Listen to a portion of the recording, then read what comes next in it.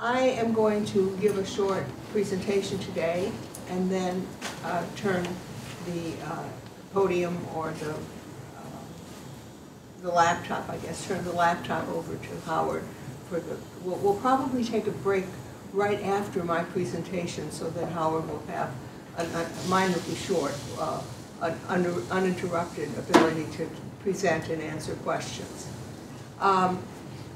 Then, as I wrote in the catalog, there's going to be 2 more sessions, and as I wrote in the catalog, the next session will be about payments on the grid, and the next question, the third session would be about controversies on the grid. Now, when I wrote the catalog, I did not know that I would achieve having Christine Halquist of Vermont Electric Cooperative, the CEO, come as a guest lecturer for the 3rd class. So what I'm going to do is I'm going to do both payments and so forth, financial things on the grid, and something about controversies next time, so that when Christine Halquist comes, you'll know some things and can ask her some questions. So you'll probably get a fair amount of reading between this class and next class, but then hopefully not much reading at all before the 3rd class. It's going to be a little compressed, but I'm happy about it because I'm compressing it because I was able to get Christine Halquist to come, and I'm really pleased with that. So, and then of course the 4th class will be our visit to ISO New England, and I'm very pleased to have arranged that, but I had arranged that before the class began. Okay, so without further ado, on to about the grid here. So the grid is really 2 things when I think about it. I've been thinking about it a lot. And the grid is about power and policy. In other words, power is you go over to the light switch and the lights go on. And the grid is what enables that to happen. If you have a solar panel, some of the day your solar panel allows it to happen, but the rest of the time the grid is what enables it to happen. So I think I can say that the grid is how we get power from a power producer to your light switch. That's about power. The grid is also about policy. What sort of generation are we going to have on the grid? Who pays for it? And how do they pay for it? For example, well, I'll get into that later, but for example, RECs are a big issue right now, renewable energy certificates. They are simply a matter of policy. I mean, the power is on the grid. The question is, how is that power being paid for? It isn't really, it's a policy question, a payment question. So our first section here is going to be about power. The 2nd and 3rd session is policy, and the 4th session, when we visit ISO New England, we'll see their control room. And that, once again, is about power. Where what generators are on, what generators are off, are there congestion fees, what's going on. That is the thing. So let me give 2 pictures. When I'm talking about power and policy, I'm going to give 2 pictures so that you can have an idea of what I'm talking about. This is a power graphic. I just took it, I asked everybody if they had a chance to look at the ISO New England website, and I just took this screenshot from the ISO New England website. It happens to be on April 13th. It was whenever in the morning or early afternoon, I guess, that I decided to take a screenshot. And basically what we have here is we have a gold line, which is how much power demand there was on the grid, and a blue line of what power demand ISO New England had predicted for that time period. And you can see that the gold and blue line, the gold line ends at the time I took the screenshot because that was it. And this was a very mild day in spring. It wasn't a high demand day on the grid. If you go to, for example, during the polar vortex, you can see high demand of like 22K, okay? And even high, well, 20 to 22. And in the summer, it gets even higher. Now, why don't we hear about it in the summer? It's because there's a lot of availability in the gas in the summer, and there isn't in the winter. But what I'm trying to say is that going up to 15K is, you know, the grid is not unrestrained in this picture. There's another thing that's important to notice, though. In the middle of the night, the grid is at 10K, and it's going to go up to 15K. So that's one of the power issues on the grid. There have to be some generating systems that aren't running when the grid only wants 10K, and are running when it wants 15K, because generation and use on the grid must always balance. There is no, except for pump storage, there really isn't a way to store electricity for when it's going to be used later. So they must always be in balance. So to some extent, this picture is also about dispatching power. And this is a policy graphic. And basically, I wrote an article for Nuclear Engineering International about the grid. And this is part of a graphic from that article. The graphic was put together by ISO New England and Entergy Research and all kinds of people, and then Nuclear Engineering International and so forth and so on. So here it is. So the idea is that in order to operate, a plant needs to be paid. And you can imagine this as being 100% of the plant's payments. Okay, this is like the plant gets over the course of the year, it's up here, that's 100%, okay? So what are all the colors? That's the question, right? So this happens to be, I didn't want to get into the whole renewable things because then that's a whole different set of possible payments. This is just a regular plant.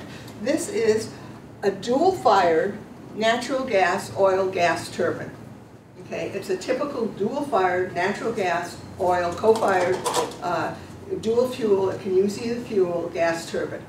So remember, we were watching the kilowatt-hour prices on the grid when I asked you to look at that and so forth. That's this. This percentage of the plant's payment is the payment it gets for putting a kilowatt on the grid, kilowatts on the grid. So what's the rest of the stuff? Exactly. And you know, when you think about the grid, you think, oh, the plants are being paid to put kilowatts on it. Well, they are, and they are. This part is what's called the capacity payment. That's the payment the plant gets for having bid into the capacity market and saying, I'll be ready to put kilowatts on the grid. Okay? And then what's this stuff up here? Now remember, this is not, I'm not even getting into RECs and production tax credit or anything renewable. Okay, what's that up here? This is what's called ancillary services. Ancillary services is basically, I don't know how to describe it. When plants go online, they have to be ready to go online. So you can't have a plant that's just sitting there and it's cold and all of a sudden you say, okay, I need it, and then it's online like that. It has to heat up, it has to get going, it has to. So ancillary services, most of the payment of ancillary services are for something called spinning reserve, which a couple people in here are going to know what I'm talking. No, in other words, they're having the plants ready to go online. Now, a gas turbine is a plant that can go online fast, and so it is going to be called on for more ancillary services than other kinds of plants. As a nuclear plant or a coal plant that raises steam, or a biomass plant that raises steam, it takes a long time to get online. It's not going to be paid for ancillary services. But just in case you're thinking, well, now that I've seen how the prices go on the grid, I've got it down, that's the portion you were watching for a gas turbine. The grid is a multifunctional, multi-wonderful, very confusing situation. And this is, the grid isn't just a theory, and this is about policy versus price, power versus policy confusion. I say confusion, in all honesty, It could also be described as rhetoric. People know what these things are, but they choose to present it one way or another. So here's two policy versus power rhetoric or confusions. In 2012, Vermont Yankee was still online, but no Vermont utility was buying its power. At which point opponents said very cheerfully, "We don't need Vermont Yankees, we're not buying any VY power." And which supporters like me said, "Are you kidding? Vermont's still using the VY power. It's still going on the grid in Vermont. The only way we would not use it is if it was off the grid." So here's the difference between buying and using. And a little mini story about that is I remember one time I went to a very fancy restaurant in a ski area, and this was a while back, and there was a sign on the thing saying, "We use 100% cow power for this restaurant." Which is fine. That meant they were paying more for some renewable power. There weren't any cows right outside. So that's an issue about policy and so forth. And RECs sold out of state. So if you have a solar panel on your roof and you discover the people who installed it are selling the RECs out of state, is the power green? Well, for Pete's sake, it's solar power. Or maybe it isn't green. Maybe the REC is green. You see what I mean? It's the same kind of thing. This is using, this is selling. This is using, this is selling. And you have, the trouble with it is that people use these ideas as part of rhetoric, which is fine. People are always using rhetoric and trying to push what they think should happen in the world. But I think one of the purposes of this course is so we can tell the difference between the two, okay? So that we can say, oh, well, that's a policy issue, or oh yeah, but really we're using that power. And I just wanted a very brief example from my experimental days. I was a project manager at the Electric Power Research Institute, and over my time there I had literally dozens of projects. And I only stopped one project. I issued a stop work order. It was a rare thing to do at EPRI, and it was insulting to the project principal investigator, and it was everything you can imagine. And the reason I did it was this man was very smart. If you wanted to know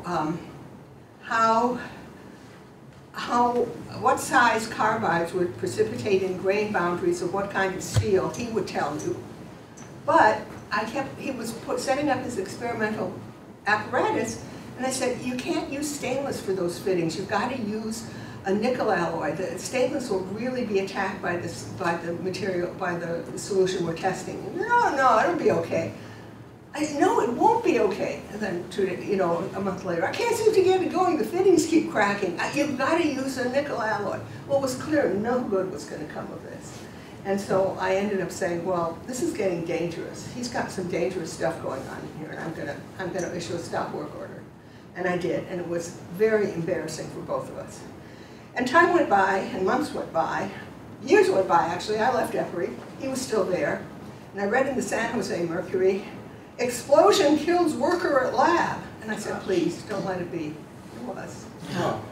And basically, the thing is, he had a great theoretical knowledge of corrosion, but he didn't realize it actually took place in little pieces of metal, and it could hurt people. And I mean, that has always been something I've remembered. Meredith? Yes? What is a REC? Could you define that? Oh, that, my husband said, be sure to tell them. A renewable energy certificate. Now, some states have what's called renewable portfolio standards.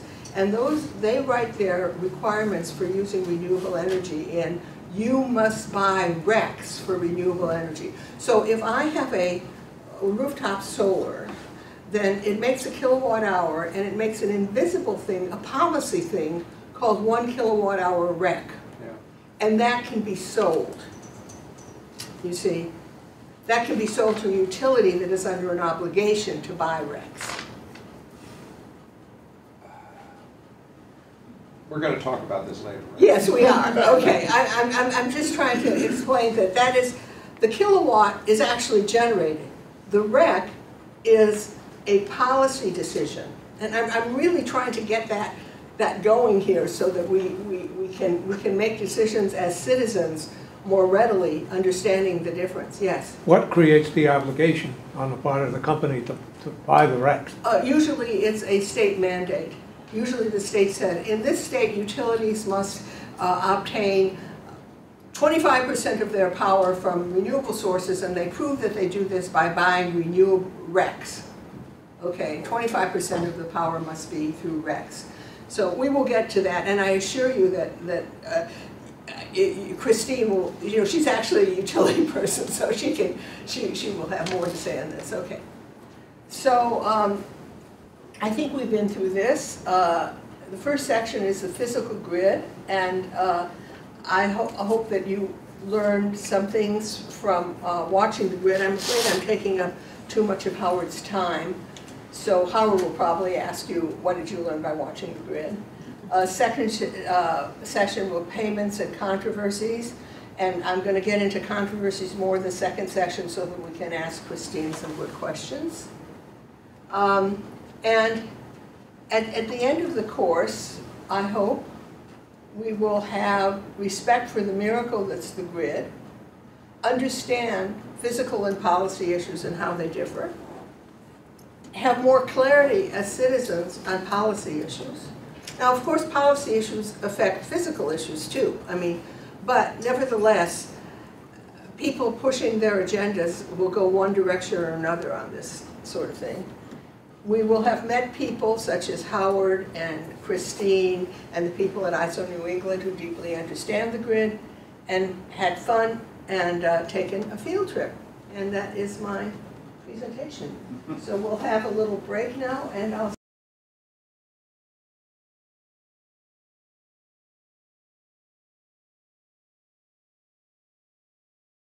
Meredith says I need to start. Thank you all for coming. I have to start off with a quick, short apology. I forgot my OSHA badge. I leave it in my briefcase, which I bring with me, but this morning I only brought my computer bag, so it's at home, but I do have one. I'm outfitted with these lights if people want them anytime. Well, maybe I'll want to be incognito. Yeah, after right. this. I don't know. We are going to talk about what the grid is, how it works physically, as opposed to the way some people think it might work or would like to have it work, or the policies. But the physical becomes intertwined with the policy, as we've already seen and we'll get into, but it's important to separate, though important to me anyway, to separate those into separate categories. How does it physically work, as opposed to how people might like it to work? Okay, next.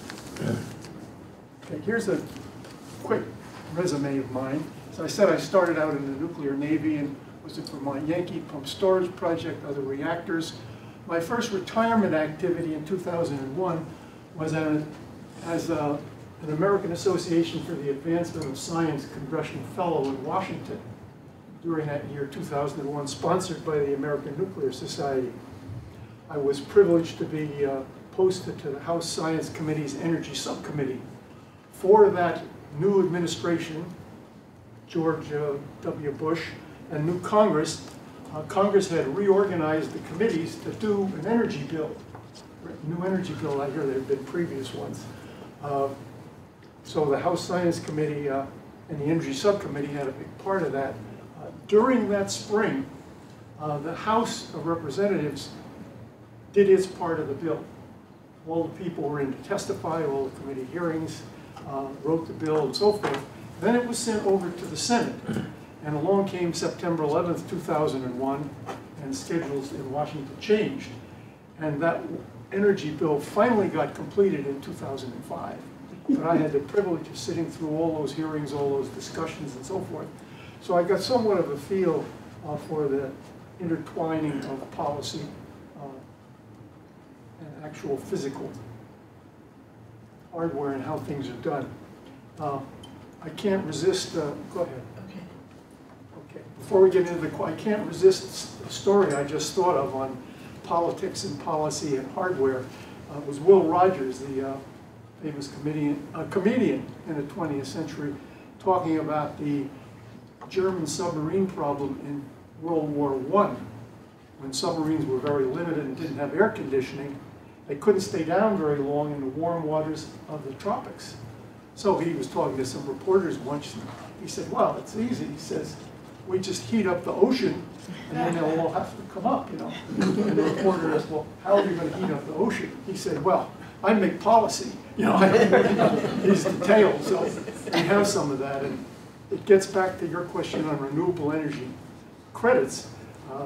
From what I picked up in Washington, what was said, it was an EPA idea, and I'll stick this in, and I think I'm correct on it, but that can be part of the discussion. It was an EPA's idea. How do we clean up the air? What do we do about all these facilities that are putting things into the air to pollute it?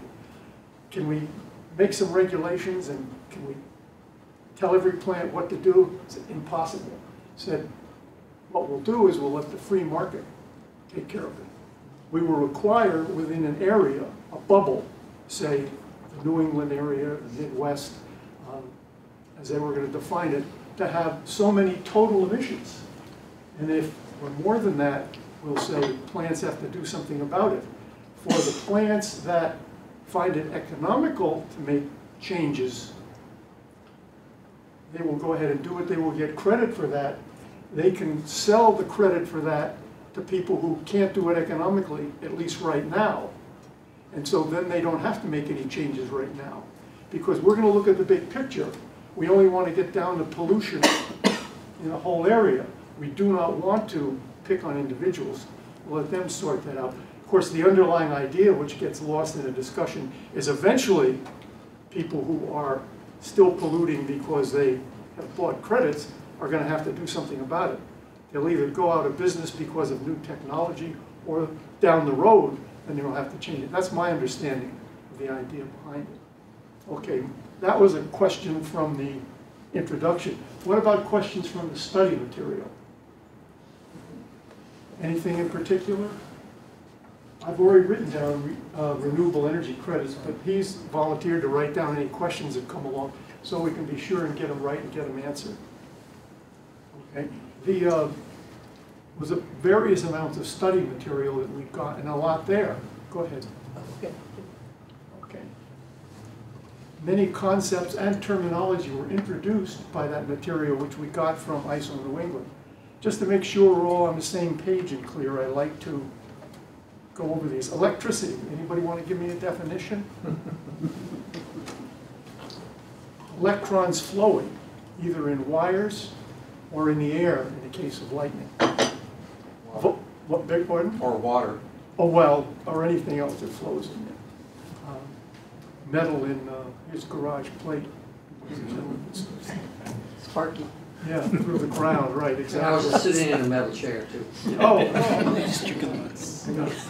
Well, we're very fortunate you're here. Voltage. The pressure. The pressure. You can compare it to water because the mathematics of some of the analysis are the same. It's the pressure, it's the push that causes electricity to flow. Current. Volume, I guess. Yeah, it's the volume of electrons which are flowing. Okay. How about power as opposed to energy? It's a combination of current and voltage. Well, Product of the two. it is in electricity, but how about power in general? Force per unit of time. Yeah, that's right. It's energy, things being done per unit of time. How about energy? What's that? That's work that's been done, or things that have been stored. The ability to do work cause motivation, not over short periods of time. Let me illustrate. If there was a 55-pound weight here and a pulley on the ceiling, and I had a rope and I raised that 55-pound weight 1 foot, I would have put in there 55 foot-pounds of energy, stored energy, and it can get work done, things done by letting that energy come back by lowering the weights, just by same way you do on a clock, by raising the weights, or storing energy lots of other ways. If I use that pulley to raise that 55-pound weight 1 foot in 1 second, that is precisely 1/10 of a horsepower, because the element of time is in there, how much work you're doing over time. And in the metric system, it's almost 75 watts. So, and oftentimes in newspaper articles and other things, there'd be some confusion between them. And that's not the most important thing. It's important, but not the most important. Power plant will be described as, or a solar field, produces 5 megawatts of power. All true, but that's not what you pay for on your bill. You pay for megawatt hours, how much energy was delivered over time. And of course, different sources can run for different amounts of time. Okay, creating AC and DC. AC is created by mechanical generators turning, and it's also created by power electronics coming from batteries, coming from DC. DC is created by rotating generators, but also by chemical means from batteries, and also from AC by transforming back and forth. Typical way, here's a cell phone charger, plug it into wall, it's AC to DC. This is DC to AC. Transforming in electrical grid terms means changing the voltage of electric power, as opposed to other kinds in other areas like children's toys that are transformers. And talking about the grid, transformer is changing the voltage. We all have little transformers in our house to supply the doorbells. So you don't have this higher voltage where people may be in a wet environment. It would be unsafe to have house voltage right at the doorbell in case somebody got into it. Using electricity, all kinds of ways we know about, vital to our society. And one of the big advantages of electricity in a lot of applications and why it was so quickly adopted in our society and throughout the world, starting in the end of the 19th century, no waste product at the end point, as you do using lighting from gas, kerosene, or heating with coal or whatever. No waste product at the end point, so that the generation can be removed from the point of use. And there are all kinds of components in it. Obviously, we're not going to talk about the details of all the different components, but what they do, but these terms do come up. Switches are controls for normal amounts of current flow, as in the light switches. Circuit breakers are to interrupt the current flow in accident situations, where there is more current flowing due to some crossing of the wires or somebody shoving a knife into a socket, some child doing that, something like that. An excess of current, and they interrupt the current flow in an emergency situation, an overload situation, without being damaged. They can be used again. There are also fuses used some places in the grid, and we used to have them in our houses. Fuses just melt or blow out. They need to be replaced. So, any questions about any of the terminology or any other things that came up in the material?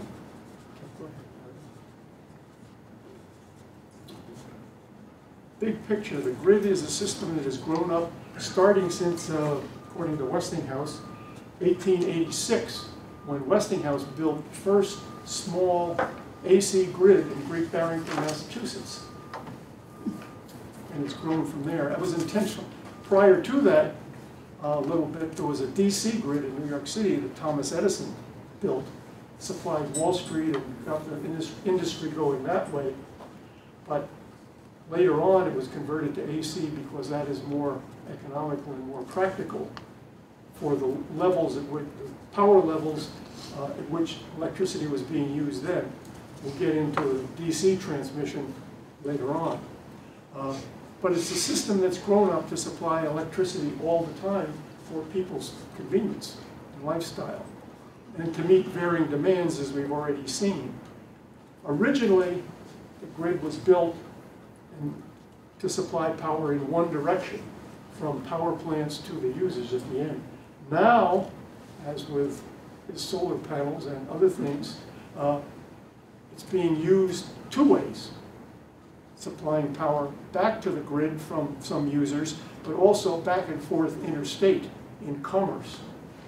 Originally, the interstate ties were only for backup and security.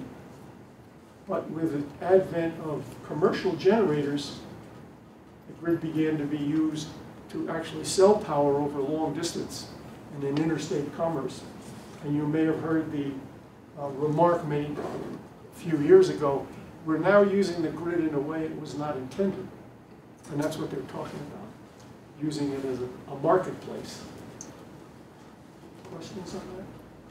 It still works, but the size of the grid you need changes. Matter of fact, the engineer for the Public Service Department in Vermont recently made a presentation, I think it was to the legislature, saying if we're going to have a grid that does all these things people want to do, solar power, wind power, back and forth, we're going to need 4 or 5 times the capacity that we have now. But that is a political decision as the technology develops. Okay, this system is a system of generating supply and end users and generators of various kinds, the wires, the switches, the instruments, internal communication within the grid on what is happening not only between people, but with the different components. The ISO New England control room needs to know how much is flowing in some line, which may be a couple hundred miles away. And protective devices, not only for damage, but for natural events like lightning strikes. Okay, grids we know, since the grid is just a system of wires to deliver power. Your house is a grid, small grid, has many of the elements, distribution, control and protection in switches and circuit breakers. Doesn't have any storage unless you have to have batteries in your house along with solar panels or for some other reason. It may have a source of supply if you have an emergency generator, the way we do. You can have that connected. How many people here have an emergency generator? Happens. Have you had to use it much or zero? Whenever the power line is off, it's meant to have it. I know. Well, we had an outage and we wound up using our neighbor's generator, and then I bought one. And of course, Murphy's Law applies. We haven't had an outage since. But it's there. It's there. Matter of fact, I parked out here in front of a big white box. It's an emergency diesel generator right out here in the parking lot. Set up for automatic start and supplying power when the grid goes down, or the local supply goes down. Your car is a type of grid, but it has storage in the battery. Batteries were originally put in for starting, but they also supply the ignition. And you have enough energy in the battery to keep driving for quite a while if the generator, called an alternator now for marketing purposes, fails. This happened to me one time. I was driving, and that car, was a 2001 Subaru, had a couple of belts. One of them drove the power steering and the alternator. So I was driving along Route 4 in Enfield on the way home. Suddenly my steering was harder. And then I looked down, and there was that little red icon saying, current is battery. Current is flowing out of the battery. So I knew that that belt had broken, so I kept right on driving, steering harder. But you can go for quite some time until the battery is drained. Then you have to, of course, get charged and get the belt replaced. But in that car, the water pump was also driven by the other belt, so the engine was getting cooling. So you're fine, keep on going. But in my newer Subaru, I checked only one belt. But I checked with my mechanic, and I could see it, that was that way. The water pump is attached to the engine. So if the belt, there's a safety in the design, so if the belt breaks, the engine will keep on running. You won't be able, you won't have power steering, you won't have air conditioning, you won't have generation of electricity, but you'll be able to drive, so it's a safety feature. So there's storage in your car battery, same as on the submarines I was on, which had both AC and DC grids. And the DC was there for when the AC went down. And there were motor generators to convert between the two. AC to supply the DC, charge the battery, and then the battery made AC through the motor generators, not solid-state electronics on those submarines. Okay. Oh, was I wrong? Yeah, well, go back. Sorry, sorry. The grid that covers the country has no instant storage like batteries. What it does have is a little bit of energy available in the different generators called spinning reserve. They're not up to full power. So if something goes wrong, those other generators can go up to full power for a short time until more gets put on the grid. We'll get into that later. But pump storage, as I experienced, is an you experienced.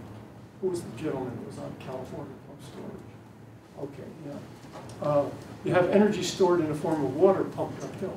When it comes down, it's turning a hydroelectric generator, or a water wheel with a generator. If that's running and connected to the grid, it's providing power and you have all that stored energy. So that's a backup to the grid. If it's not running, it can be started and connected to the grid to provide power. We'll talk more about that when we get to the one I was on, and I'm interested to hear your experience. Okay, go ahead. Okay, sorry to. Okay, here's a map of the U.S. grid from FEMA. It's not complete with the highest voltages, a few years old, but you can see the complexity of it, and the different colors represent different voltages. It should be, yes. The different colors represent different voltages, and you can see where the industrial activity is, not only there, a little thin up here for that voltage. Okay, next one, please. Okay, here's a little later one with the higher voltages, 750,000 and then high voltage DC, which is usually about 1,000,000 volts. And this one shows the country divided into the different grid management areas. Okay, in New England, we're a separate part of that Eastern interconnection. Next, please. Before you go, is that map based on one day, or is that? No, this is where the wires run. Oh, okay. This is and the different colors are the different voltages. So this is basically a map of transmission availability in different voltages. Yeah, yeah. And so, for example, there's Texas down there, and you notice it's not got a lot of connections to anything else. Yeah, and that's the way it grew up.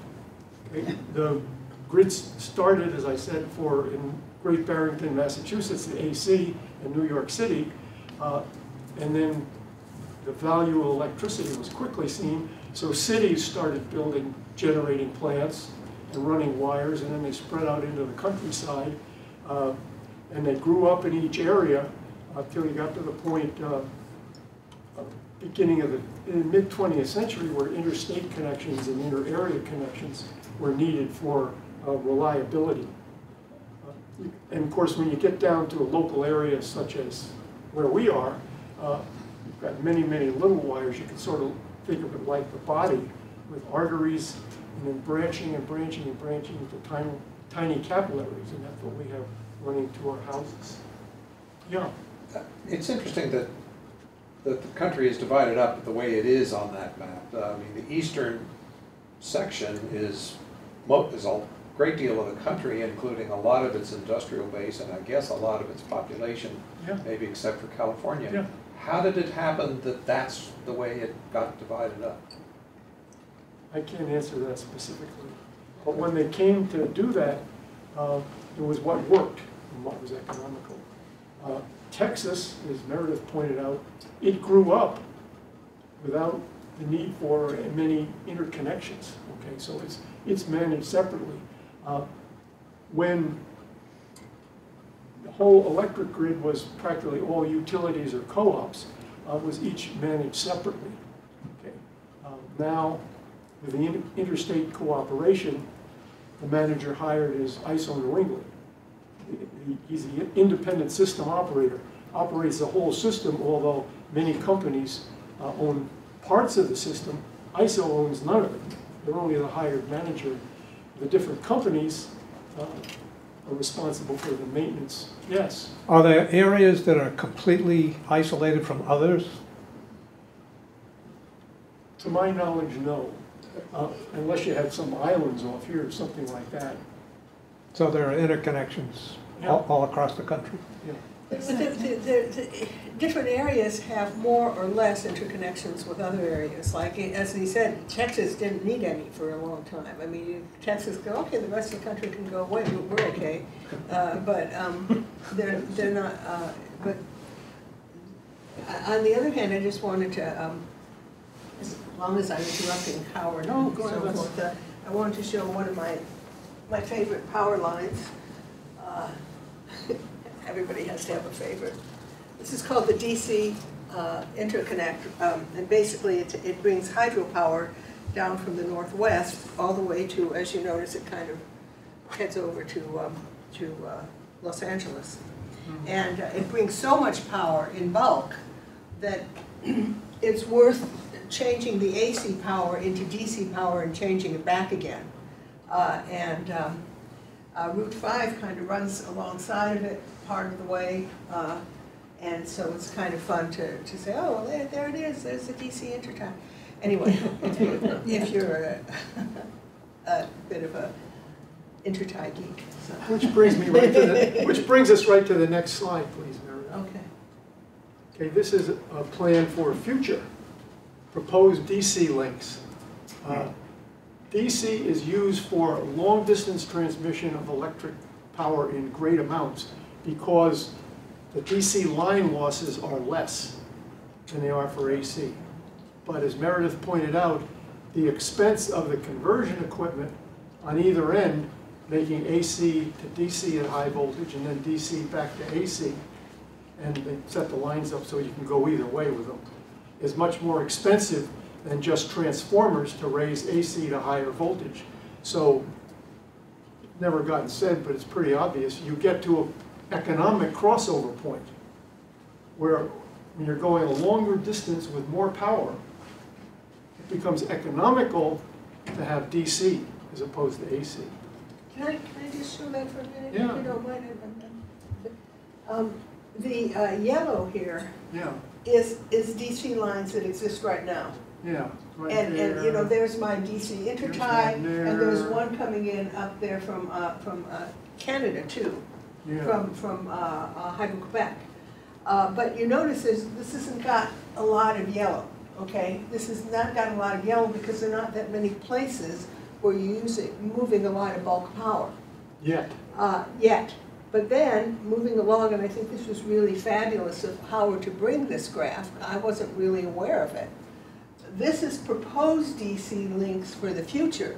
In other words, they're expecting, whoever put this graph together is expecting to be moving a lot of more bulk power, a lot more in the future. Now, I think that the reason for this, and I don't know that, because this is really, I haven't looked into this graph that much, but when you're building a traditional power plant, you basically, for most traditional power plants, you need like a rail line and a stream or something. But if you're doing renewables, you have to build the renewables where the resource is, where it's windy, for example.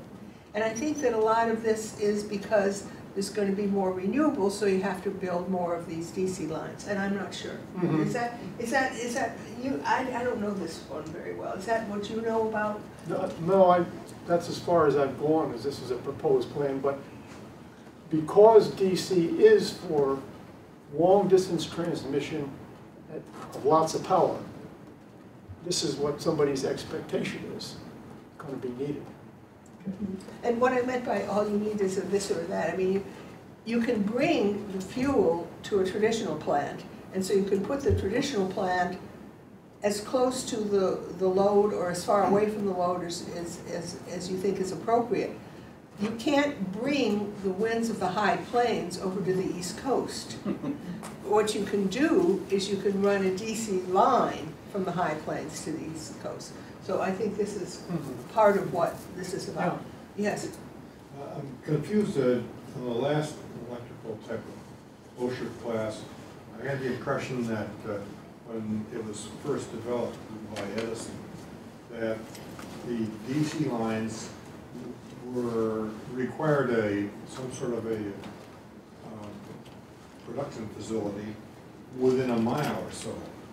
And so it involved a lot of plants to produce this. And that the AC was developed to transmit at long distances. But people resisted that at the first because they were afraid they would be more likely to be electrocuted by the AC, which was a higher power. This seems kind of opposite to what I'm hearing now. Oh, well, no, when Edison started out with the generating technology available, it wasn't possible to get to that high a voltage. So you had relatively short wires and thick to cut down the losses.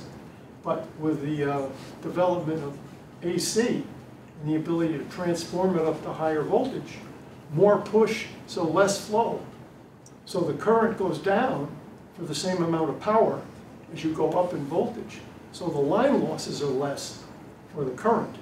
There's also more losses because of the AC. So that's where you get to the point where you want to do a lot of it. You get that economic crossover point and you go to high voltage DC. So, but technically, couldn't do the high voltage DC then because we didn't have the solid state electronics. This is only, high voltage DC has only become possible because of solid state electronics. You can't generate that high voltage with a DC generator. But you can change AC into high voltage DC. Yeah, you change, and Right, back right. again. And back again, yeah. exactly, exactly. You know, but you're right about the original development. And of course, this is an aside, but it's a very interesting part of the public policy. There was a big commercial discussion and fight between Edison and Westinghouse over which was better. You know, because the question was, well, this is great, but you know, how do we do this as a business? Do we build plants and sell people the electricity, or do we build plants and sell them the electricity? Do we own the whole thing?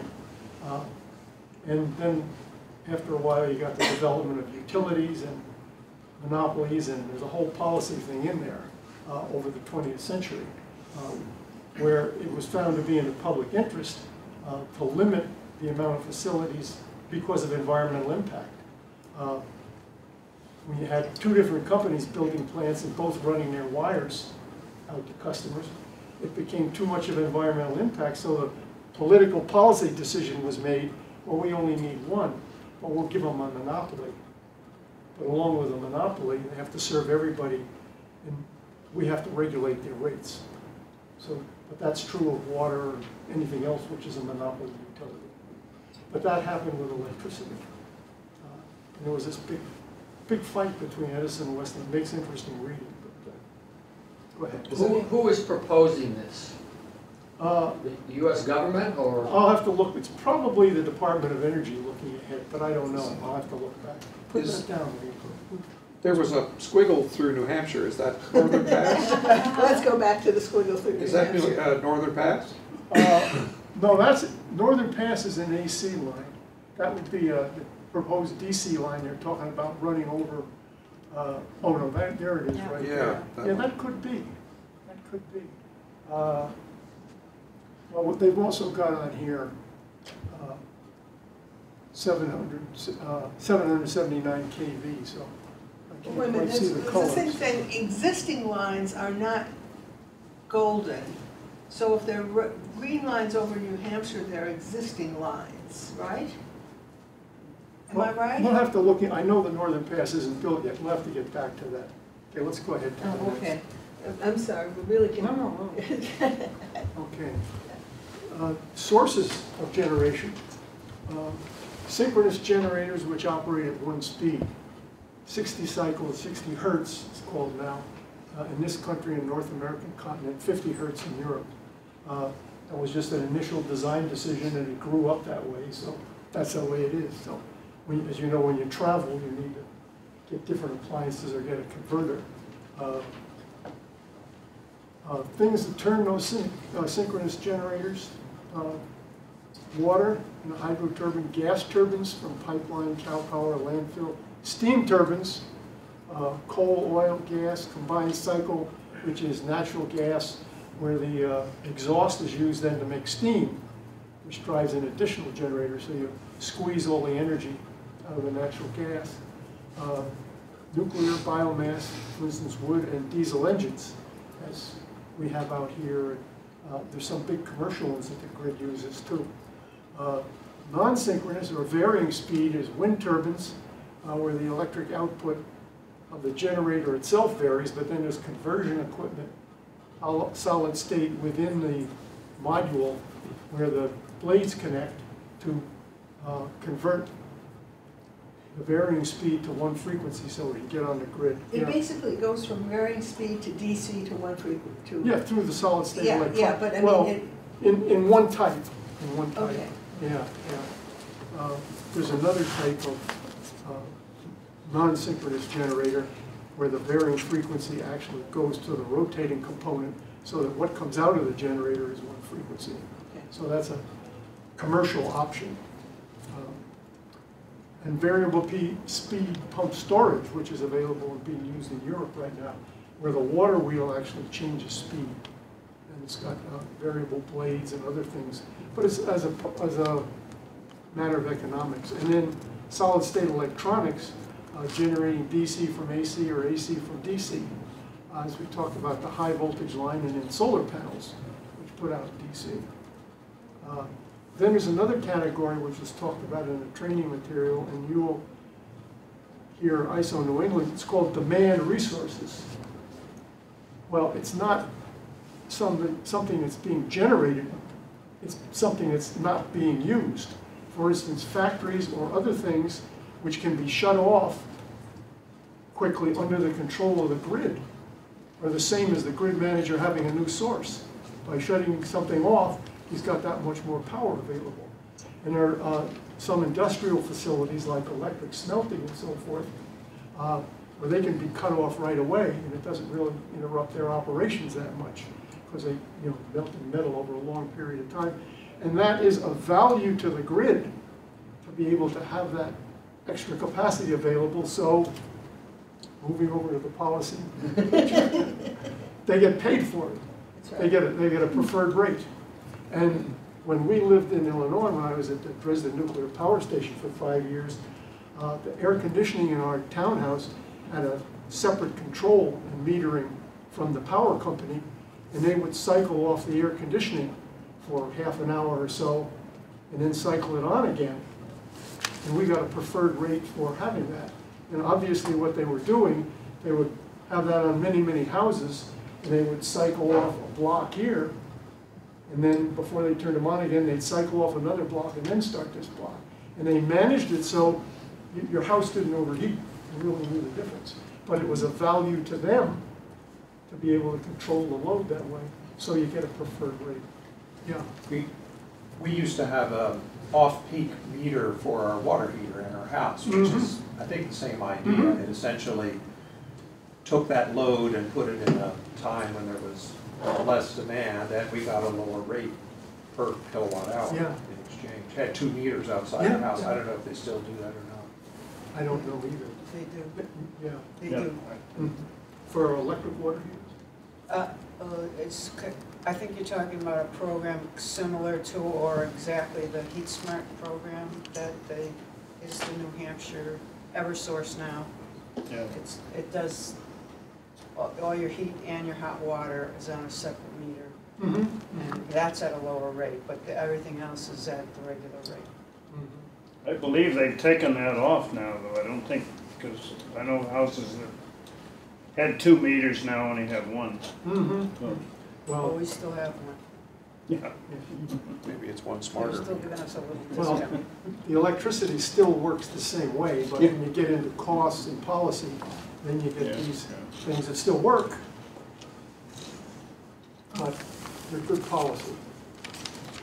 So that's demand resources, something that the grid manager can get shut off to provide extra, so then he has capacity that was going to that available for other things. Can I tell a little tiny Sure. story about demand resources? One of the issues that has happened out of the New England grid is that natural gas wasn't always available for the power plants when in cold weather because it would be used in houses, and so they didn't have natural gas available. And so for a while, ISO New England had what it called the winter reliability projects.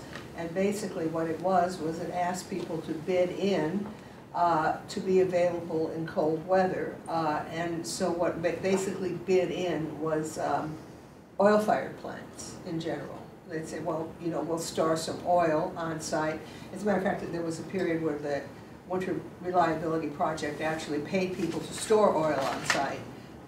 But people bid in for how much you have to pay me to store it. It wasn't just kind of a random, hey, you're great, I'll give you some money.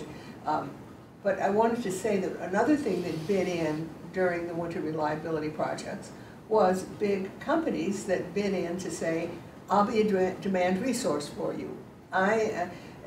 Joe over here is bidding that he's going to have 80 megawatts of oil fired available for you. I'm going to bid in that I'm going to have 20 megawatts that I won't use available for you. And then they would be paid for their participation in the winter reliability project. So as a matter of fact, ISO was, unfortunately, I was watching this stuff, and I would say that ISO was disappointed all the time at not having enough demand resources built in, because, you know, that's bidding in, because of course that's what they'd like. I mean, they would prefer not to say, we're ISO New England and we pay for oil.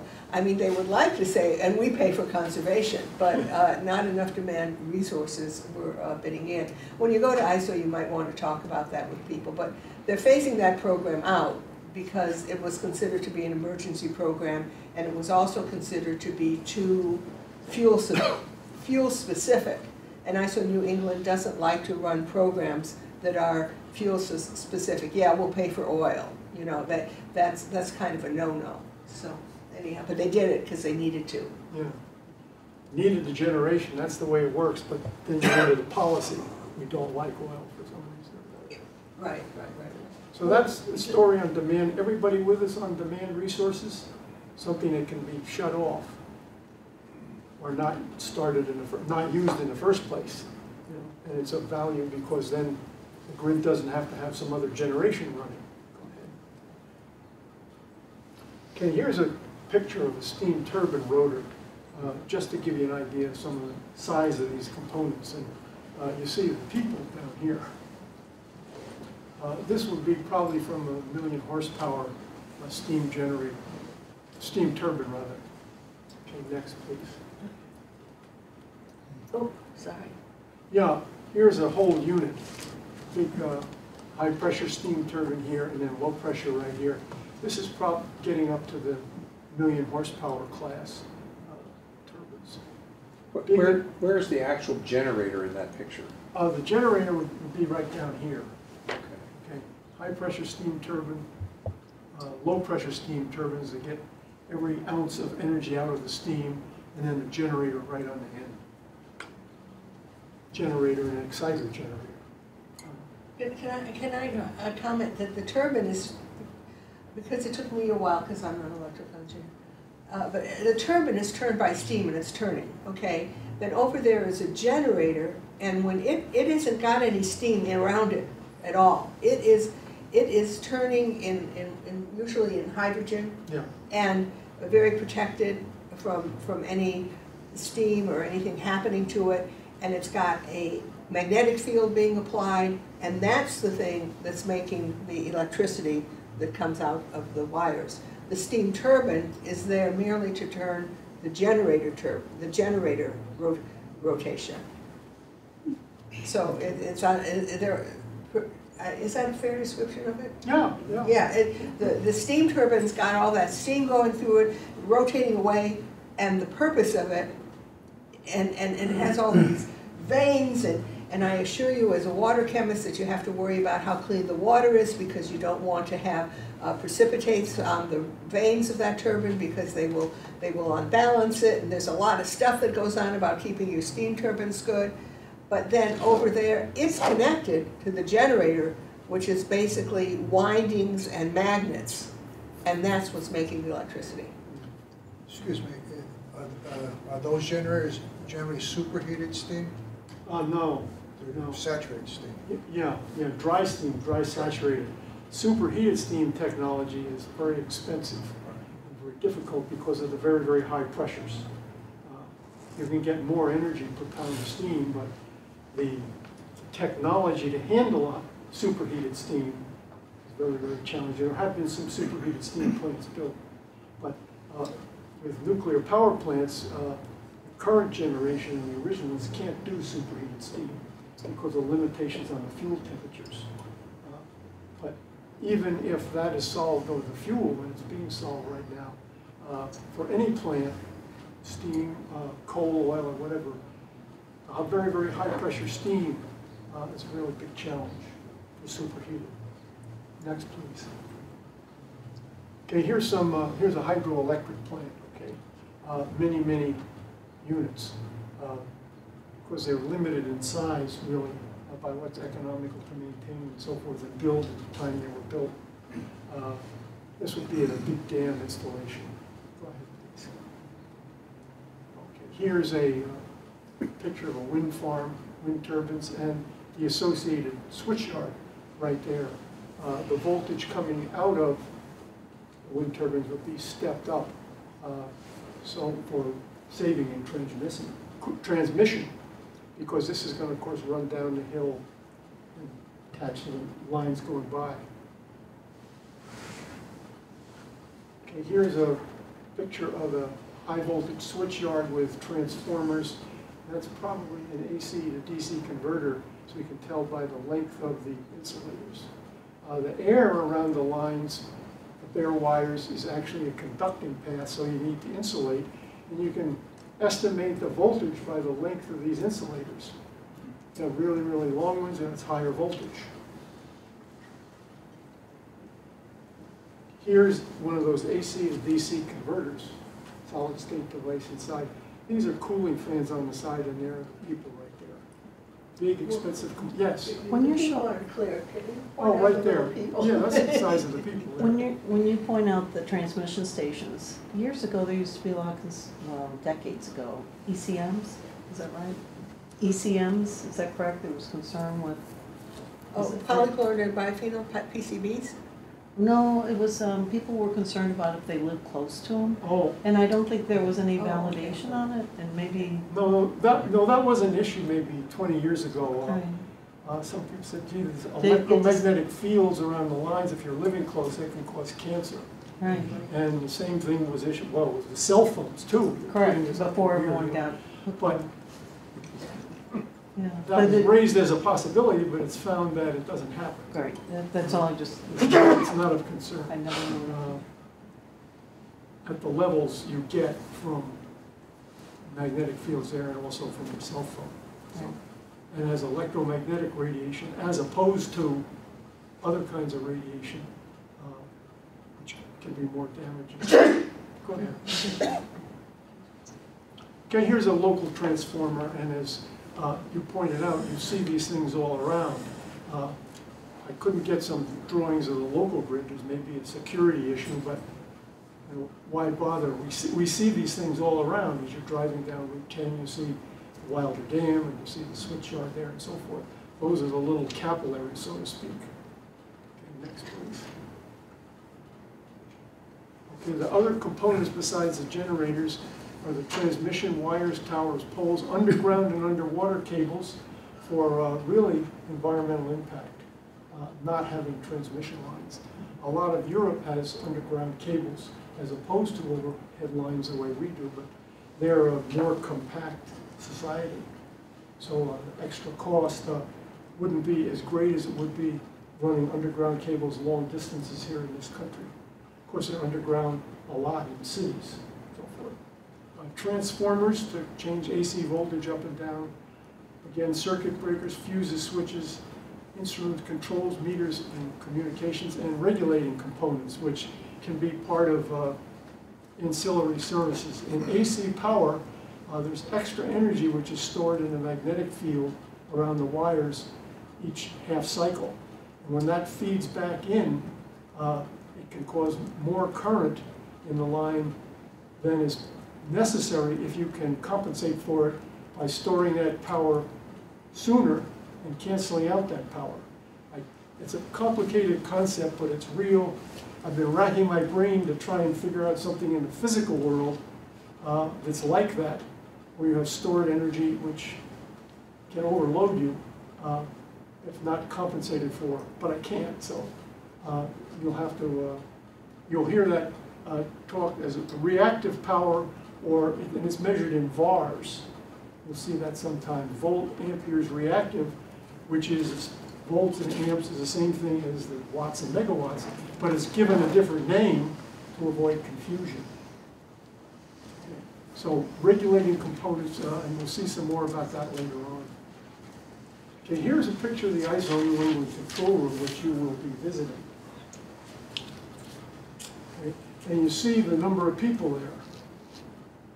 This would be a normal crew, I believe, because it's manned 24 hours a day, 7 days a week, balancing the grid, and you see all the things they're dealing with on your screen, plus other things. The information page that was in the study material was from ISO New England, and the generators for that time were 350 generators that ISO New England is managing along with all the lines. Can I make a comment about that? And that is that basically ISO New England has a lot of different roles, and some of its roles are what I call power, and some of the roles are what I call policy. So this is part of its power role, that it keeps balancing the grid. How much it tells this power plant start. It tells a wind turbine, I'm sorry, the lines in your area are overloaded. Cut back a little, curtail. It's balancing power. It also has a lot of policy issues that I'll be talking about, where it is running the auctions for how the different power plants get paid,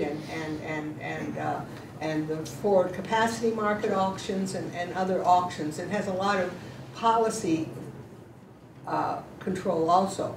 But wherever you have a grid, you might not have an ISO New England doing anything about policy. There may be no auctions. It may be completely vertically integrated, where the one company down in some southern area owns the power plants, and it owns the transmission lines, and it owns the distribution lines, and it owns a whole ball of wax. But you're always going to have a control room like this, because you always have to balance the amount that is generated versus the amount that is used. And for example, when I was up in the Northwest talking to some people, I'm so used to ISO New England, California ISO. So I'm talking to people in the electric industry about something, and they say, well, you know, Bonneville's our BA. I said, could you explain what that means? And BA means our balancing authority. But Bonneville Power is the balancing authority for that area of the Northwest. It is in charge of doing the dispatching, running the dams now, not running them later, and so forth and so on.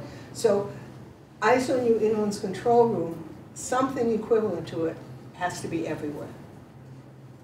Okay. Yes. Question, balancing, is that by shedding pump storage or adding pump storage, or when you talk about balancing power? Well, balancing, it could be anything. For example, if there's a lot of demand, then they'll, you know, an average hydro plant cannot run 24 hours, okay?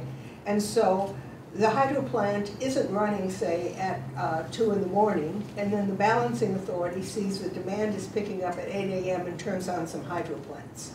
Okay, so that the balancing authority in that case is the one who says, we need more generation, you're the one giving it to us.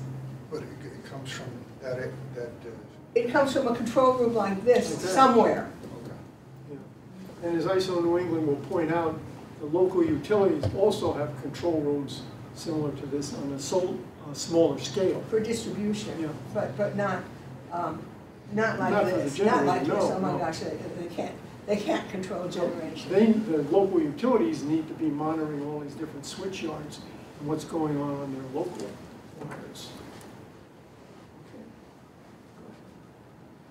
I had never heard the term BA, balancing authority. Did this group or the Bonneville is the balancing authority. But it's a really important concept, I think. I'm glad I learned it. Yeah. I keep learning. Working with union people in construction and startup, BA was the business agent for the unions. You have to know what framework your abbreviation is in. Okay, here's from ISO New England a schematic of the overall grid. Big power plant, high voltage lines, switch yard with transformers, distribution lines, local transformer, and finally the end user. Coming to my house, and I'm sure yours and many of the places in Hanover, you only have really one line coming in. And if that goes down due to trees falling on it or something else, you're without power until it's fixed. When you get up to the higher voltage level, you have interconnections between switch yards. In a power plant like this, you typically have lines going out in more than one direction for backup of the grid. That's where the interconnection takes place for backup at the higher voltage. Okay, next one, please. Okay, here's the same schematic updated for future, really, showing day-night, but using renewable sources such as solar and wind and interconnection of the users. And the term that has now been coined is microgrids. Well, they're all connected together. It's a microgrid. So your house is a microgrid. But these are all connected together. And here we see a car over here being charged, but coming down the road with a lot of cars connected, they'll be able to support the grid too if they're connected, as well as being, because batteries can be charged or discharged. So that would be a type of demand resource. Cars that were connected either in standby or being charged, switching back to supplying the grids. And then all these users here in an emergency physically would be able to disconnect from the main grid and be autonomous. If they have some storage, then they could keep going with the limit of the storage. Who was it over here asked about why the solar panels are connected to the grid? Because the power can be sold. You can be off the grid if you want to. We have friends from our church who built a house that way, completely off the grid, not only for no wires, even for telephone or TV. They've got satellite for that. But they have batteries which need to be replaced every 20 years or so.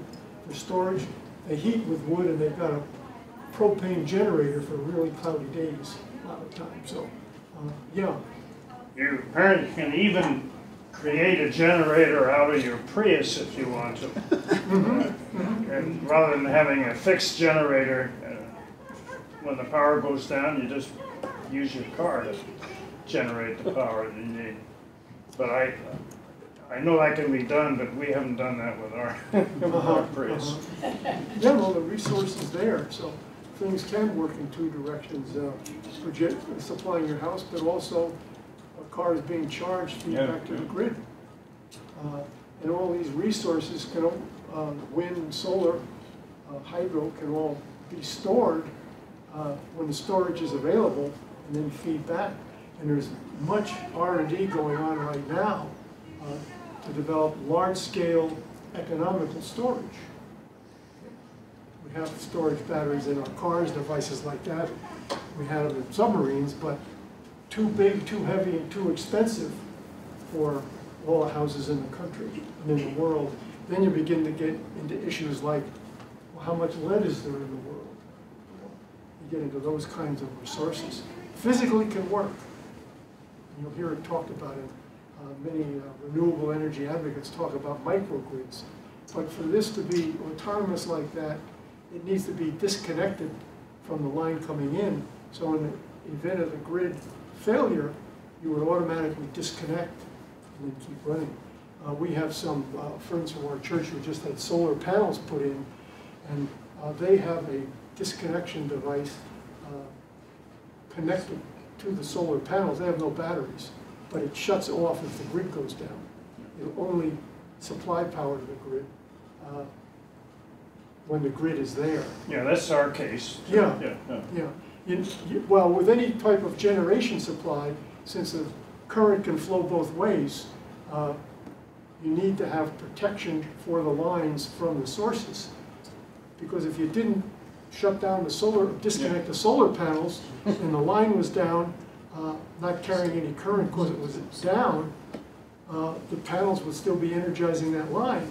And somebody comes along to work on the line and they shock. So a microgrid is going to need automatic disconnection and then also some means of regulating these different sources to get the voltage and frequency you want. When you're tied into the main grid, that takes care of it. But when you go independent, then you would need regulating equipment in the different houses or different buildings or a substation for the microgrid. But that's the future that's being talked about. Okay, grid management, as we saw in the introductory slides, talked about some, the grid needs to be managed for all these different things. Forecast a load which includes societal events, things like the Super Bowl. You know, the electricity usage on a day like that will be different than on a normal Sunday when a lot of people are all at home doing things. I remember hearing a story, somebody was in one of the utility control rooms, I think it was in Great Britain, but same thing. And they had a TV in the control room and they were watching this very, very popular soap opera. And they knew it would be getting to a commercial break, so they began to get their generating ready. Because when you got to that commercial break in England, many, many people would get up and go to the loo, the John, and then flush the toilet, and you would see the water pressure go down, and they'd turn on the electric tea kettle, and all those tea kettles was enough to be noticeable, seen on the grid. So when you're supplying power to a large area, you need to take into account those events, as well, of course, weather. Not only for the usage of power, but also damage.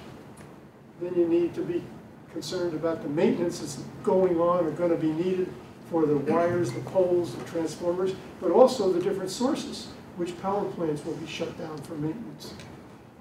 And damage from nature, accidents, people running into poles, planes crashing, and vandalism too. Meredith pointed out to me that somebody in England said, well, we use glass. Or what was it? No, it was in Russia. Russian. It's Russian. When I was working on testing dielectrics, I heard that in Russia they use a lot of glass dielectrics. Dielectrics, so you would call them an insulator hanging from a. And I said, well, wow, that sounds great. Why don't we use them here? Why are we doing all these testings of all these different ceramics? And they said, because the Russians don't have guns, and they're not allowed to have guns. And hunters look at an insulator. They didn't get the deer, and they shoot it. And one of the criteria for one of the dielectrics is the skirts are supposed to fall off.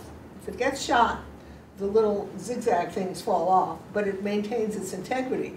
And the Russians don't have that requirement, so they can use glass. I don't know if this is apocryphal or not, but that's what they told me. And what I was doing at the time was going around to various places that did testing of the dielectrics under accelerated weathering and so forth. And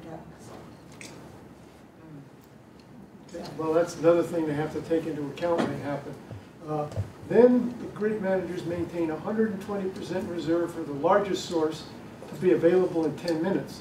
Some people are going to start up or raise the load, and 50% of the second largest source available in 30 minutes. Well, you ask what happens during those 10 minutes. That's the spinning reserve. That's the generators which aren't up to full load or can go into a little bit of overload. Or you may get a little dip in frequency. If you have a big change, you might get a little dip in frequency, a little dip in voltage too. On the whole grid, just the way your house lights might flicker a little when your water pump starts from that starting current. That can happen on the grid too if something happens. I just want to say that what Howard is saying, and it's important, and I don't really understand it, is that you have to have different levels of backup. You have to have the spinning reserve that, like that gas turbine that can go on really fast, but then you don't want to have gas turbines that are 120% of the largest source of your material that will be all spinning. So there's a lot of different levels of backup to the grid. I mean, to what has to be done to keep it going. Yeah, and we can ask that when you go to ISO New England too, a little more about that spinning reserve and what happens in that first 10 minutes. You know, that would be maybe a little dip in frequency and voltage on the transmission lines and being picked up by things that are already running. And then the sources that they use for generation are divided into different categories. Base load, which run all the time, intermediate, which run a good portion of the day, and peaking, which run for very, very short times. And we'll take a look at another curve soon. And also it must maintain voltage and frequency within limits. And to do that, get the right frequency, actually used to have mechanical cycle counters, which would count the number of cycles every hour. And when you're getting to the end of the hour, if there weren't enough cycles, then everybody would speed up a little bit. If there were too many, it would slow down a little bit, so everybody's clocks would be right. You know, and for the things that depended on being exactly 6. Now it's computer controlled and all automatic, but the computers send out control signals to some generators, not all of them, but some, for voltage and frequency control. So that's going on automatically within a small range, and the people in the control room are monitoring that. Okay, as was properly said, managing a grid is a continuous balancing act because of no storage, and there's very little room for maneuver in spinning reserve. So that is their challenge, to be on top of it all the time and have enough on hand for uncontrolled situations, up to a point. That's one of the most important things, I think, to think about and remember in public policy decisions, that it's a balancing act. It's not magic. There's no magic storage out there. If somebody does something or somebody wants to do something, and there's no magic way to absorb power. Yeah, let's get everybody to have solar panels, you know, just let the grid take care of it. Well, they have to figure out a way to handle all that, you know, which we'll see in a minute. Go ahead. Is the New York City blackout applicable to this description you're giving us here? Yeah, we're going to get that in a minute. There's been a couple. This is a thought that Meredith and I came up with concerning the Vermont Yankee situation, but anybody's situation, and the billing as compared to the way it physically works. You can think of the grid as a big bicycle chain that goes around, and everybody who's supplying power has got a sprocket on it, and everybody who's taking power has got a sprocket. And since it's AC and it's going back and forth, the chain isn't continuously moving someplace the way it is on a bicycle. It's just back and forth. So politically, people can make a contract with somebody who's over here and say, I'm getting my power from that guy over here and I'm paying him, but that is only an accounting phenomenon. He's not really getting power from there. It's the chains going back and forth and you can't tell where it's coming from. And in the case of Vermont Yankee, when they stopped being paid by Vermont, who were they being paid by? They were being paid by the other people on the chain. If you don't have an individual contract, then you get the price that ISO develops for the chain. So when you hear, oh yeah, we've got a contract from them and so forth, which was mentioned here, the power isn't really flowing, that's only political and accounting. And I believe that was done to encourage the alternative energies and clean energies and so forth. They could get individual contracts and sell things when the grid turned into a commercial market from the utilities, from being a utility. Everybody with me on that? You know, nothing is flowing from this guy over here to here. The chain is just going back and forth. And if you're paying that guy over here, he's only putting so much into the chain for you to take off. You pay him to put in as much as you're going to take. So if you had a plant in Canada and they generated electrons, which they do, is that Yeah, they're correct? pushing the grid, yeah. Back and So forth. let's take one electron that went from Canada to Plymouth and then got to my house. If they could identify each electron, could you say, well, that came from Canada? No, it doesn't work that way. It's AC, it's going back and forth. Think of the power line as a big tube all filled with balls. And when you push one of them, it pushes all the others down the line. Push back, they move back and forth, move back and forth. They're not moving continuously. They're just going back and forth. It's almost impossible to really think about it, to be honest. I have never figured out AC. I mean, you know, but basically it is just moving back and forth. And you can think that the Canadians are putting a lot of energy into the system, so there's more moving back and forth, so that more people can take stuff off of it because there's more stuff going on, okay? But what they put on up there, it makes the whole thing move back and forth more, but it doesn't actually send any little electron coming down anywhere. So what do I get in my house? You get whatever the nearest power plants are to you. No, do I basically. get an electron that comes into my house? No, Or not? well, you get a they don't voltage, come, basically. they're all there already in all the wires. It's just what the generation does is pushes them, makes them work. I think of them as a voltage coming into your house. Yeah. You've got, I mean, but you have to understand that as a chemist, I only had to understand DC in order to pass physics and go on. So I didn't have to really understand this. They're from another electrical engineer. Oh, good, good, good. I was just going to say, I'm not sure we ever really defined AC and DC. We're tossing those acronyms around, Okay. and I'm not sure we defined them.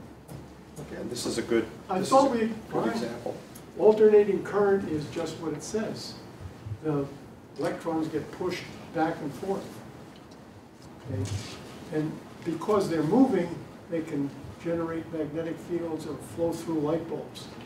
And the electrons are there in all the wires, right up to the light bulb and through the light bulb. DC, you're pushing, they bump along all in one direction, not back and forth. But do I use an electron in a light? And is it used up? No, it's not used It's up. never used up. Never used Its up. energy is Never used taken up. out. The energy of its motion is taken out, so it's not used up. It's the energy of the motion that you're using. That's a If good you actually question. made the electron do something other than just be in the wire or something, you would be making a chemical reaction of some kind. You're not. If the electron stays pretty much in the same situation it's always been. It's in that wire or it's in whatever. But the you're using the energy that was imparted to it. Somebody put energy, gave it energy, and then you're using that energy.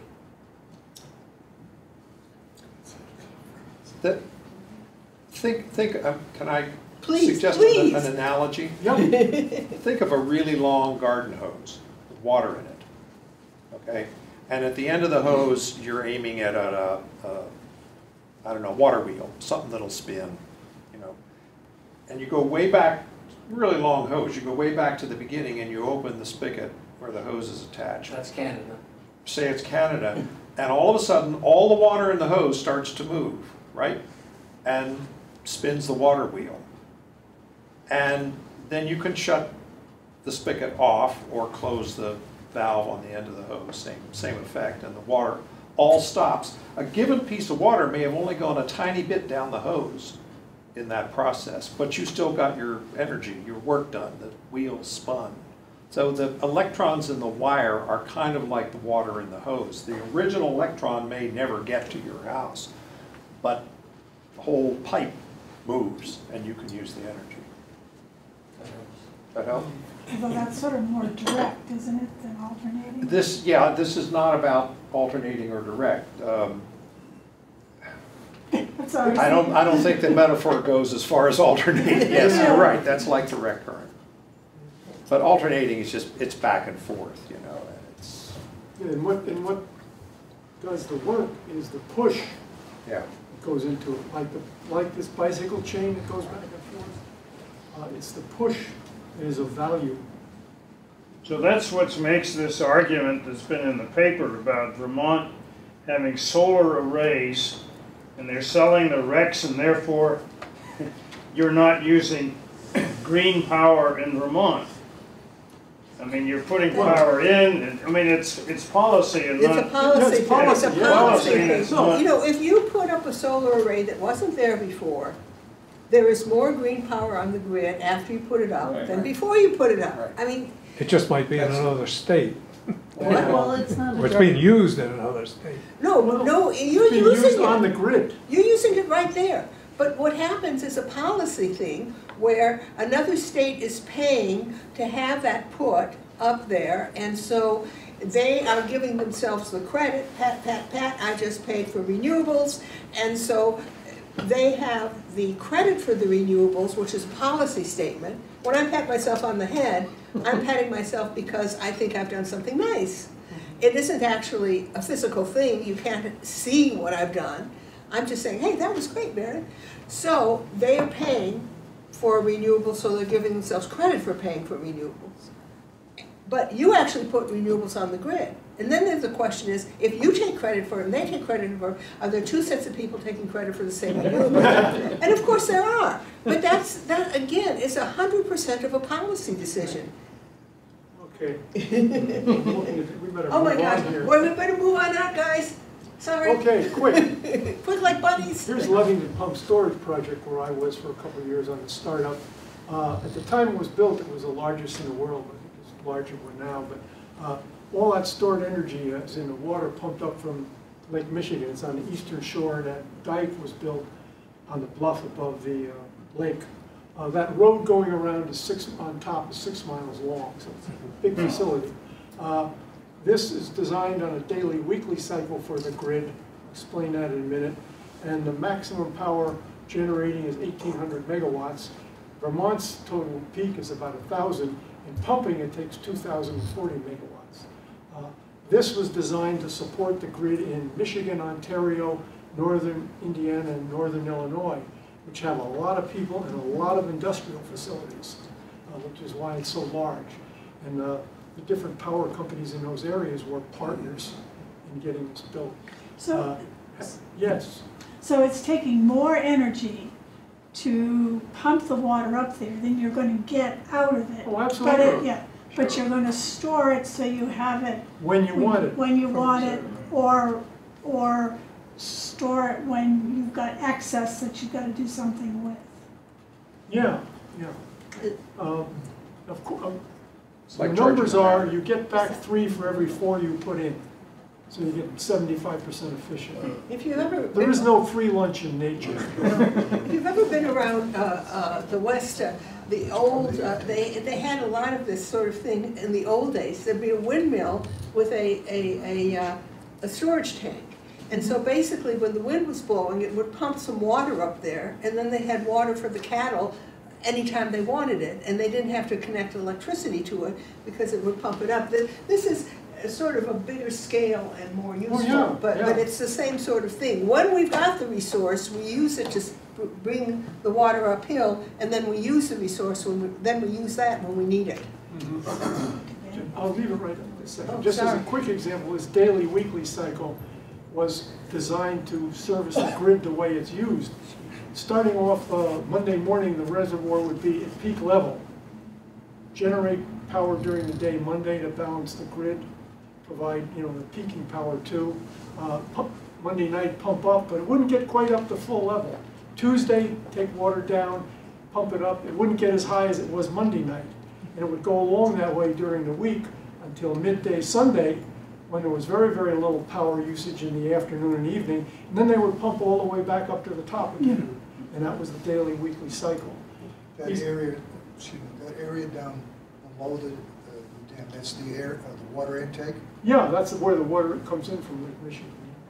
Yeah. pump And station. it Of comes the out, illustrations that you had for us to look at in our readings, the Connecticut pump storage facility create a huge recreational lake. Yeah, yeah. How about water going up and down when you have multi-use of that? You know, I don't know how they manage that. They may pump more or may do that other time of the day. I just don't know. That's near where our son lives. That's, Northfield?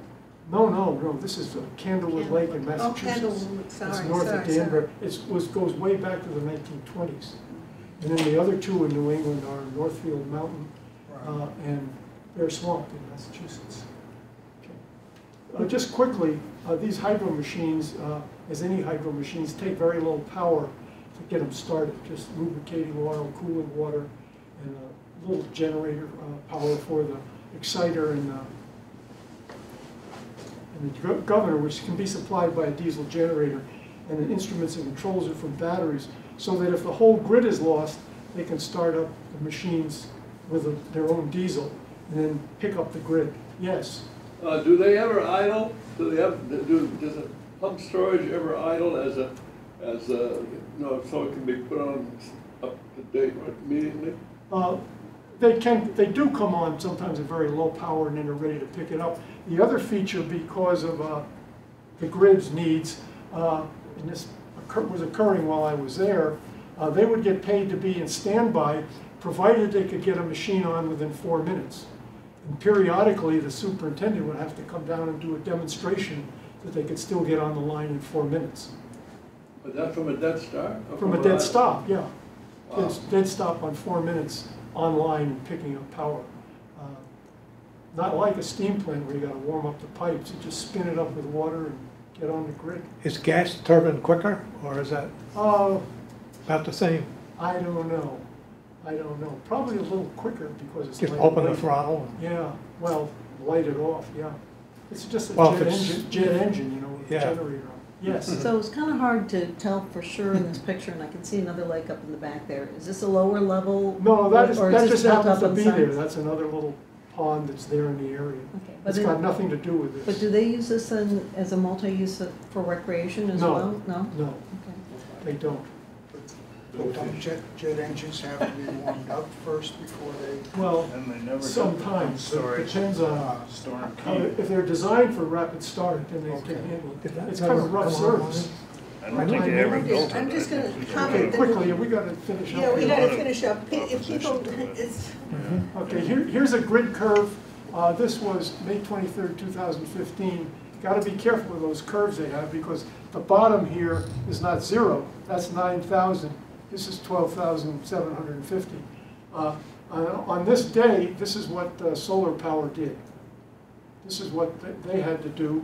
The dotted line is what they thought they would have to do, but this is what solar power did, although they don't have metering on all the home solar units, only on the large 5 megawatt installations. Yeah. So they're estimating what solar power was doing on that day from what they saw current flowing. Okay, so go ahead and move on. Okay, historical grid problems, a great blackout in the Northeast, 1965. That was a big eye-opener for a lot of people who had come to think that the grid would always be there. And they had designed equipment that way. Oh, we'll start up from the grid. But when the grid wasn't there, they couldn't start at all. ISO New England pointed out to us that the recommendations from that are still a good read, and they're available online. And, so it's page 43 in the report to the president, and I'll put it up on the website if anybody's interested in reading it. Thing the way, well, that's now 51 years ago, 50 years ago this last fall. And it kind of boggles the mind to think how blasé the attitude was back then. 2000, the Great North Central blackout was due to lack of tree trimming and instruments not able to detect things right away. New England was not blacked out because the personnel in the ISO Center did the right thing that they were supposed to and didn't do in 1965. When they saw the grid beginning to get overloaded, they disconnected those ties over to New York State. So New England kept right on going. And then since then we've had storm damage. I have got Lowell Mountain up here because when that wind farm went into service, they couldn't get up to, they weren't allowed to get up to full output by the grid manager because they didn't have enough regulating compensation there. And the governor of New Hampshire, or Vermont, was complaining, you know, that you're not taking full advantage. Well, they couldn't until they installed a synchronous condenser, and it was all written up in the paper, not explained very well what it was for, but it's to balance that extra load stored in the magnetic field. So it's even though it's tough to explain phenomena, it's a real phenomena and it costs money. Go ahead, please. Okay, here is the way New England interconnections are now. The blue are DC and the black are AC interconnections. From New England can be thought of as kind of it's grid like an island, and these are bridges to the other places. I'm sure you'll see more about this. The grid is vulnerable not only to cyber attack now, but sunspot events, storms, accidents, vandalism, human error, and political error. Mountain, okay? That should be fresh. Oh, fine. Okay. Finally, in conclusion, it's important to take away the grid is vital to our lives and economy, as you probably know. It's complex. When the grid is providing power, it's being generated somewhere. Okay. Except in the case of minor batteries in your house or something. There is no instant storage, similar to cars or batteries in your house. And the grid is controlled by people. It's not magic. It's very complex. Hard to get that from the press sometimes. Those are the facts. Thank you very much.